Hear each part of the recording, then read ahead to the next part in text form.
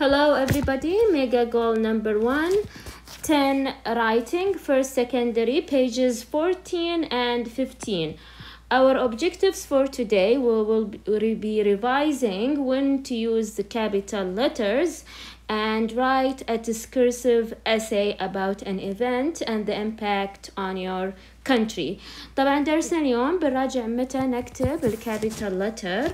Very easy, هذا شيء جدا سهل. And number 2 راح نكتب مقال استطرادي عن حدث في دولتنا وعن تأثيره عليها. خلاص، مثل ما نناقش الكوزز والإفكتس.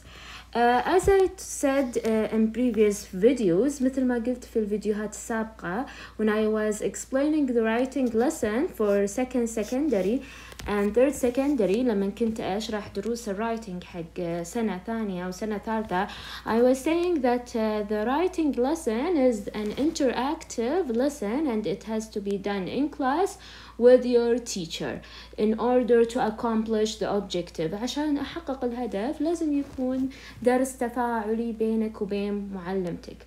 So what I'm gonna do right now is I'm gonna guide you through the process. راح أقودكم للعملية الكتابة, the process of writing, but the actual writing should be done in class. لكن العملية writing المفروض تكون في الكلاس.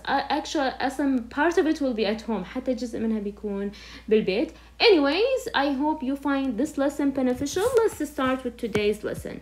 So this unit is big changes. Turn to page 14 here and let's start with the first objective of today's lesson. الهدف الأول. Here we have to write the guidelines and rewrite the sentences using capital letters. As you could see here, let's revise when to use capital letter. متى نستخدم الكابيتال letter. Usually we use the capital letter when we begin a sentence.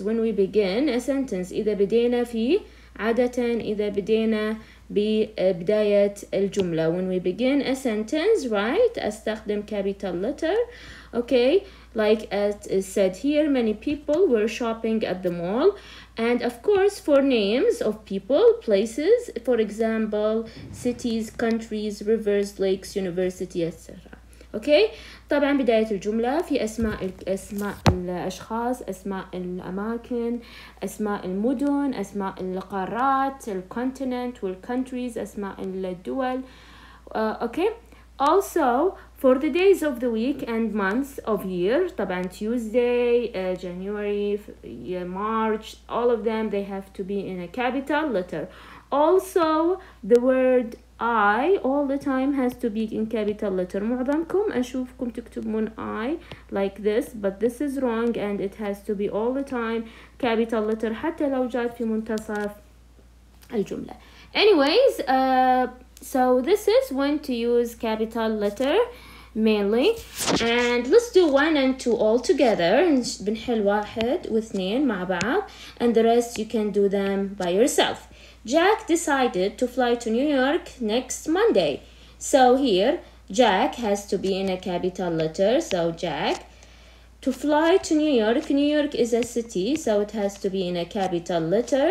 And York has to be in a capital letter as well. And next Monday, of course, Monday has to be in a capital letter as well. My brother has never been to Dubai.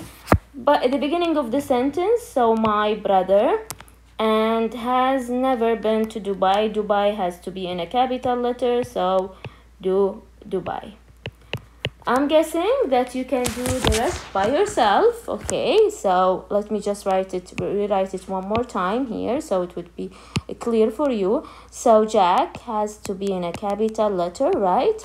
And then as well as New York. Okay, and of course, Monday has to be in a capital letter as well. I'm guessing that you can do the rest by yourself because they are pretty easy. جدا سهل. Now let's move on to B. Okay, so here, let's discuss this one first and then I'm gonna tell you what I'm gonna do with it. B, how do most people communicate nowadays and how Do you communicate with your friends and relatives? Discuss and make notes. Okay, so now how do we communicate? What is the meaning of communicate? شو المقصود ب communicate? Communicate means how do we stay in touch, or how do we keep in touch? كيف نتواصل مع بعضنا nowadays? Do we write letters? نكتب رسائل? Do we phone each other often? Or do we send instant messages? Or do we send do we contact each other on Snapchat and sometimes on WhatsApp? Probably yes. Most of the time you send instant messages and you contact your friends on WhatsApp, Snapchat, Instagram, all of these social media apps. Okay, and do you think that communicating online is better than communicating than face to face? تتعرفون إن إحنا لما نتواصل online يعني through via the internet أفضل من لما نتواصل face to face? Okay, leave me a comment and give me your own opinion on this matter. أعطوني رأيكم عن هذه الموضوع. Okay, girls and boys. Now let's read the text and compare with your idea. Underline the new information. Here, I'm not gonna read it for you because this is not a reading lesson. هذا مش درس قراءة. The main purpose of this essay or this text, الهدف الأساسي من هذا المقال أو هذا المقال أو هذا النص إنه أعرف الطريقة اللي يكتبون فيها المقال الاستطرادي. Anyways, you can do this by yourself. Read it about how the internet has changed the world. So the internet has changed the world, and what is the impact, الأثر على العالم. Okay, العالم طبعا بأجمعه. Now you have to read and you compare your ideas and underline the new information as well. So, okay. Now let's move on to the next task, which is C. We have to read the text and make notes in the chart about the important facts and the changes the internet has brought about. Okay, so you can do this by yourself. As I said, we have the major change is communication. التأثير الكبير اللي هو communication. We have to as well find fact and causes. Okay. طبعا نشوف الحقائق والأسباب طبعا والadvantage الإيجابيات والdisadvantages طبعا. This is your own opinion and the situation in the past, الطريقة في العالم كيف كانوا يتواصلون. So this can be done by yourself. ممكن تسوونها بين أنفسكم. You can go back to the text and do this by yourself. Now let's do the next one, which is major change in education. I have already filled the chart in order to save time عشان أوفر الوقت, but we can discuss it all together in brief so you would understand what we mean by the major change in education. طبعا the major change in education, the fact and the cause is what is called e-learning اللي هو التعلم الإلكتروني or online learning. The advantage that we can attend courses online. طبعا نحضر الدروس online, وانتم عارفين ان also one of the advantages الحين انه بسبب الوضع بسبب كورونا فيروس COVID-19 it's safer to take online courses than going to school يعني and be present physically. يعني أفضل إن الواحد يحضر كورسات online عشان إنه أأمن له. Okay. Now the disadvantage, of course, there is no chance to meet people face to face. يعني لما إحنا الحين نتواصل online unfortunately we cannot meet people face to face شخصيا. The situation in the past, الوضع كان في الماضي, you have to be physically present and it was a must, كانت necessary. خلاص مهم جدا إن الواحد كان في الماضي إنه يحضر in person شخصيا. Now let's move on to the next one, which is the major change in information. التغير في المعلومات. خلاص The fact that causes الحقيقة اللي أدت هذا الشيء إنه information now has become accessible to all. الجميع يستطيع الوصول للمعلومات.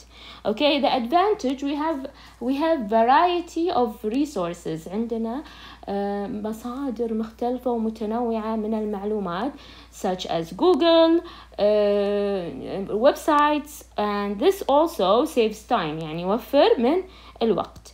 Now the disadvantage that if you go online and find information, sometimes these information are not reliable. يعني ما فيها مصداقية, and they are uncertain, and sometimes the quality of information itself.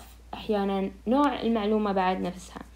Now the situation in the past, okay, it was obtaining الحصول على المعلومات information was time consuming and it was very costly. كان الحصول على المعلومات يعني جدا صعب, يعني يستهلك وقت, وكذلك يعني جدا ممكن نقول غالي كان في ذاك الوقت. خلاص. So that was what we have discussed when it comes to some of the major changes and what causes these changes, the advantages and the disadvantages, and how it was in the past. كيف كان في الماضي الوضع. Okay, now let's move on. You were asked right now to start writing or to brainstorm. خلاص, أول خطوة اللي هو يسوي عصف ذهني about an event and this event, how it has changed our country. خلاص. Think about an event. فكروا في حدث.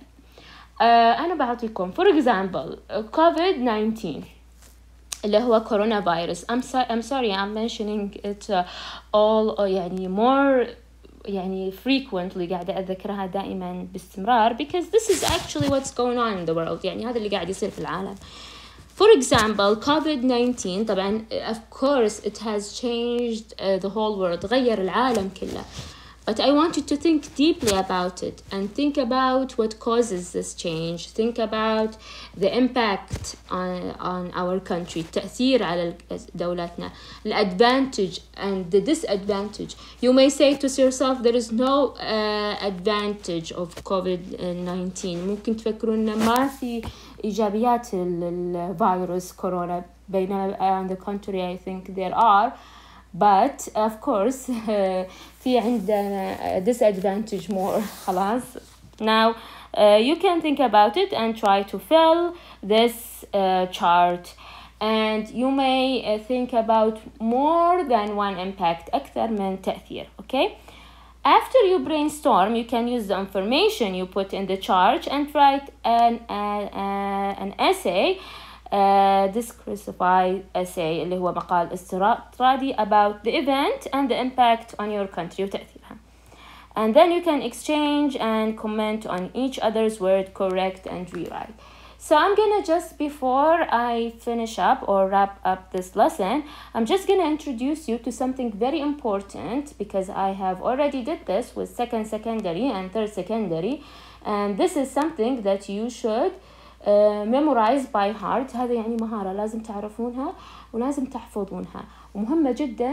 عشان كذا I'm gonna introduce it for the first time in this video, وبعدين في الفيديوهات الجاية إذا أنتم بتتابعون معي بتعرفون إن this is what should happen when I write an essay. هذا المفروض اللي يصير لما يحدث لما أكتب مقال. Okay. So the first step when what we call this is the process of writing, عملية الكتابة, and it has to go through 5 steps, 5 خطوات. The first one this is what we have to do in class, which is pre-writing, ما قبل الكتابة. And this is when you fill a chart or discuss this with your teacher. يعني أحيانا يكون هذا أعبي مثلا جدول وأناقشه مع معلمتي. This is when I have time to think, وقت عشان أفكر عن اللي بكتبه. خلاص. مثلا إذا أنا بتكلم عن COVID-19 أنا قلت لكم إنه لازم يكون capital letter, فلازم يكون capital letter. خلاص. لما أفكر مثلا about COVID-19 لازم أفكر، أسوي عصف ذهني، أجمع المعلومات. بعدها I should start drafting. What do I mean by drafting? Yes, I mean by drafting اللي هي كتابة المسودة. خلاص. Time to write it down. على خلاص يعني مفروض إن أنا أكتب المعلومات. Time to write it down. Okay. Now this is what we mean by drafting. Number 3 بعد drafting we have to revise or revising. What do I mean by revising? This is when I have time to improve my writing عشان أطور من كتابتي. خلاص. Improve my writing. خلاص. And how do I do this? يعني كيف يعني أبي أشرح لكم revising اللي هي المراجعة. Revising ممكن I ask one of my partners, one of my peers, أحد من زملائي أو أقراني، وأطلب منهم إنهم يراجعون لي المقال ويعطوني ملاحظاتهم. After the revising we have to go through the fourth step اللي هي الخطوة الرابعة which is editing. Of course يعني الحين أنا راجعوا لي المقال فلازم أحرر المقال. خلاص. فتحرير المقال معناها time to make things correct. Okay, things correct. وقت تصحيح المعلومات. خلاص. طبعا انتوا عارفين ان editing معناها التحرير. Now the last one, this is when I have to submit my paper or my essay. هذا الوقت اللي لازم يعني أسلم الورقة. وطبعا هذا يسمونها publishing. Okay.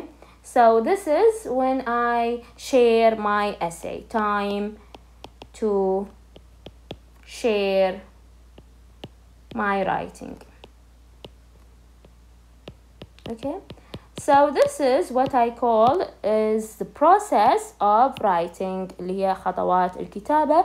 And as I told you, I'm gonna explain this only once in this video, and in the next videos, in the next writing lessons في دروس الwriting اللي بعدها, you will know that the process of writing has to go through 5 steps: pre-writing, drafting, revising, editing, and publishing. And that's it for today's lesson. هذا بالنسبة لدرس اليوم. I hope that you like it. Don't forget to subscribe, share the video with your friends, and leave me a comment. And if you like it, press like. Have a good one.